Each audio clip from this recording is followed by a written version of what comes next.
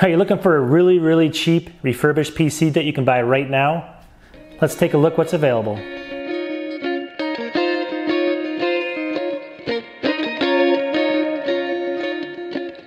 Alright, so today what I want to do is just go through some really cheap refurbished PCs.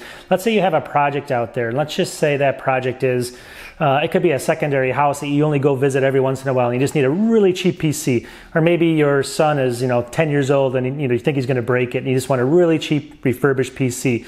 The only stipulation is that you want it to work, you want it to be fairly fast, so maybe an SSD drive in it, maybe 8 or 16 gigs of RAM to handle some tasks and things like that. And refurbished is fine for you, but the cost is the main thing. So you want it kind of as dirt cheap as possible, and you want it to come with Windows because we're talking PCs here.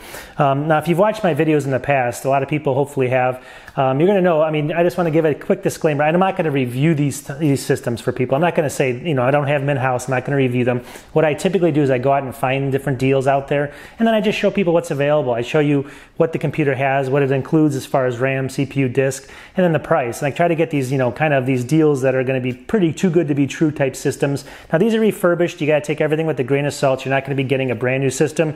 You're not going to be getting the newest CPUs or anything like that. But these are going to be CPUs that are very sufficient to do just normal tasks every day, 8 to 16 gigs and an SSD. What else can you ask for, right?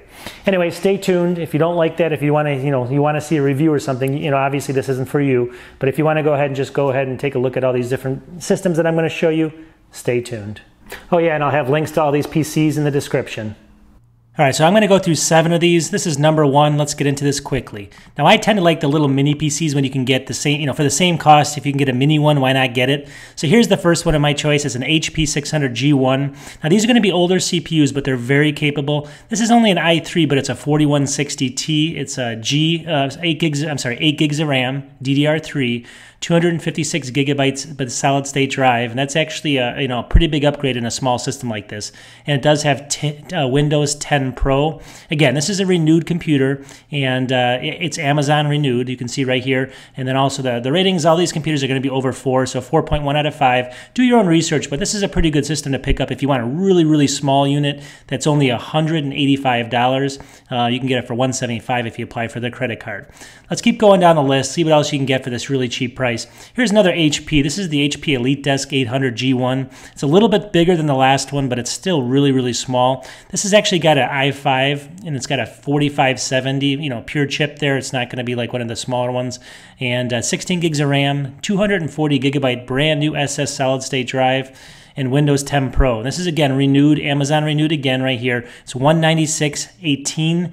Really good deal. Again, I'll have links to all these systems if you want to take a look at them. But for the money, for $196, that's a pretty good system when you try to build it out yourself. Let's keep going.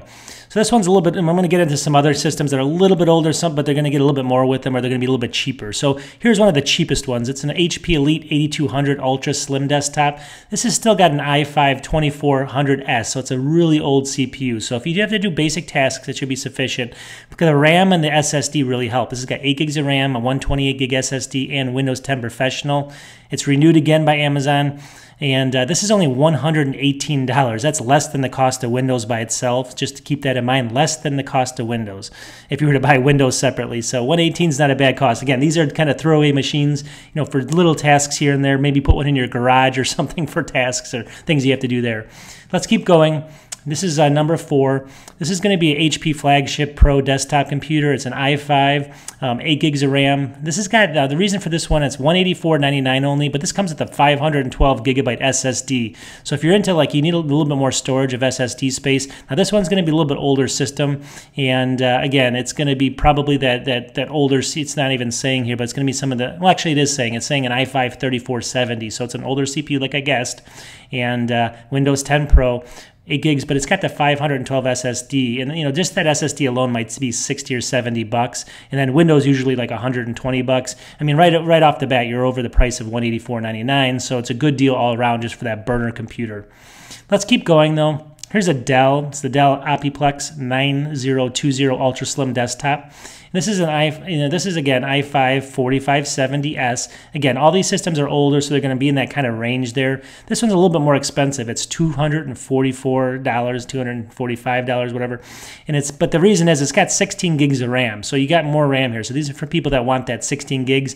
It also comes with a 256 gigabyte SSD drive, and it does have Win 10 Pro again, and it's renewed by Amazon. So it's $244.95, so it's not too bad for the cost, especially with 16 gigs. That's a lot of RAM right now in a solid state drive in there to boot.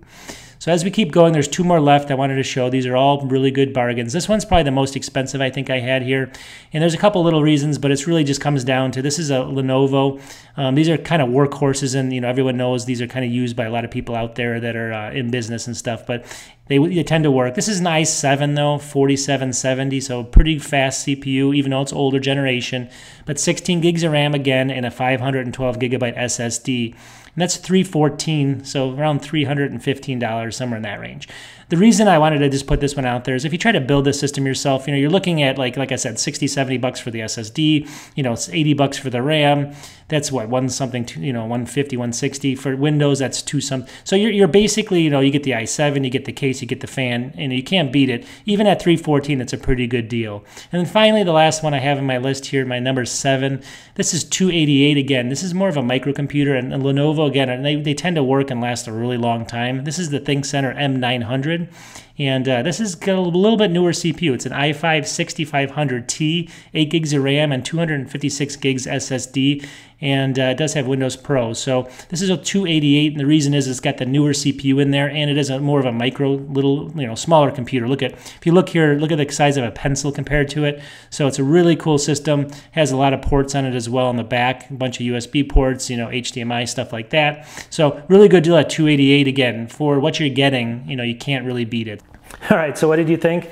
Well, if you're looking for this refurbished cheap PC and you want to go out there and find one, just trying to help people with it and show you what's out there. I mean, you can definitely spend anywhere from that $100 to $200 price pretty easily and get a really capable system. I mean, when you compare it to like Apple systems, which I do a lot of videos on, I mean, the price is so much cheaper, it's crazy. And again, these systems should work fine for basic tasks, email, video, well, not video editing, but email and browsing the web and stuff, and just watching videos, I guess, is the other thing I was trying to say. But at the end of the day, they're not bad for the price. And if you're into this kind of stuff, or if you just don't want to do your own research, definitely take a look. I'll have all the links in the description so you can check them out. And we'll go from there. So anyways, you guys know I make videos on a whole range of stuff, including a bunch of technology. So definitely subscribe to my channel if you can. Check out my channel. Talk to you soon.